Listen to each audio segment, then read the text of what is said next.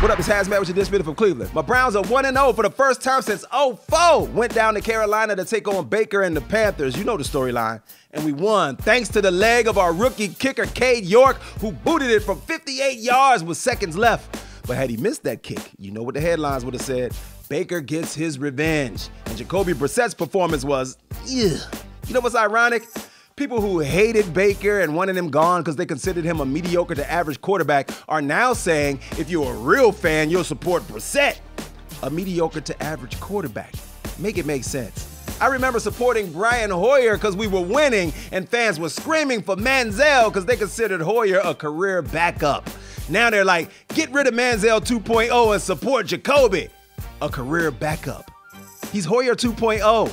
Make it make sense.